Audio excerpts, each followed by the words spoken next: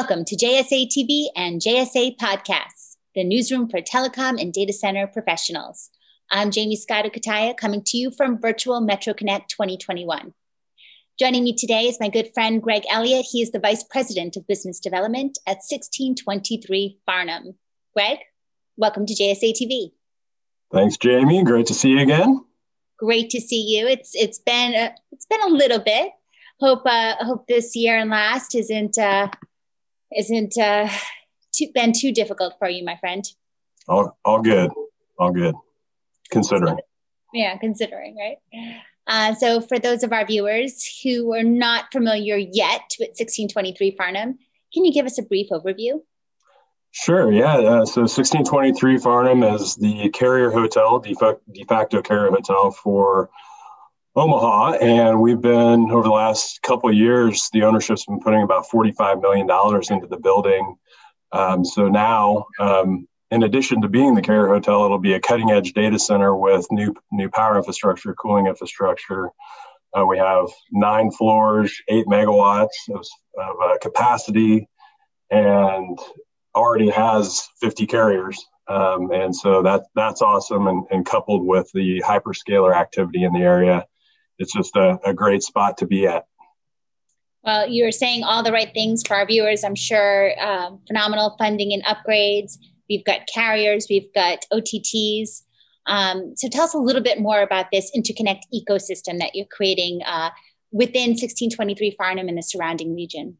Yeah, so as I mentioned, Burks Group owns the whole building, and so we have control of the facility. We have the building-owned carrier-neutral meet-me room on the 3rd floor, where that's obviously the heart and soul of the building. And so we have 50 plus carriers, and we're continually every day creating a more and more fertile ecosystem for those carriers, for our content providers, for our enterprise customers to have, the more networks they have to connect with, the more flexibility it gives to our customers. And so we do that daily, talking to existing customer, asking them if there's other networks that they want to connect to, what it looks like for on the horizon to do that. So we're having those conversations, making those physical connections and making all that happen.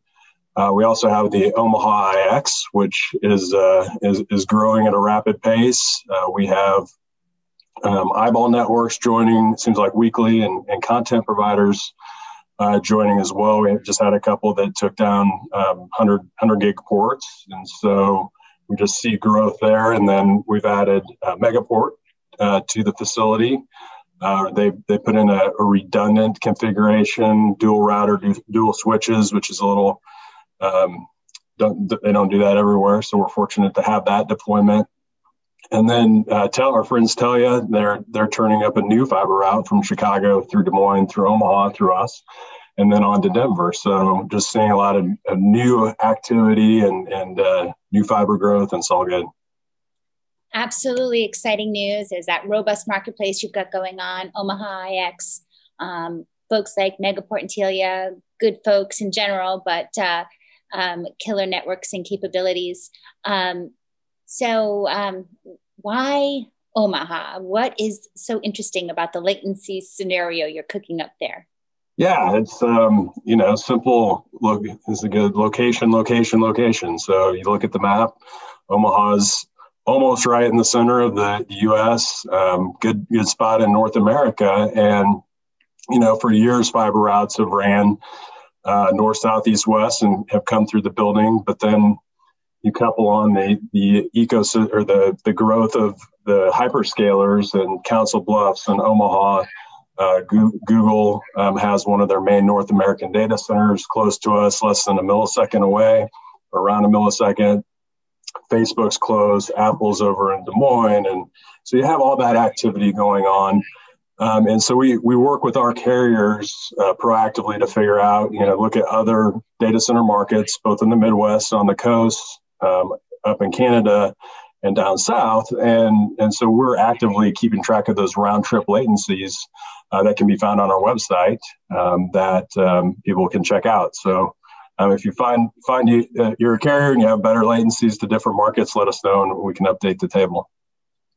Well, I got to say, from a personal perspective, we love telling your story. We love promoting your news because you guys are just such a success story. You've got the nuts and bolts, the great data center specs and meet room specs, and you're attracting all the right folks to your space. Plus, like you said, location. You're brewing the perfect storm, which we love. So that begs the question: what is on the horizon for 1623? What does 2021 and beyond look like?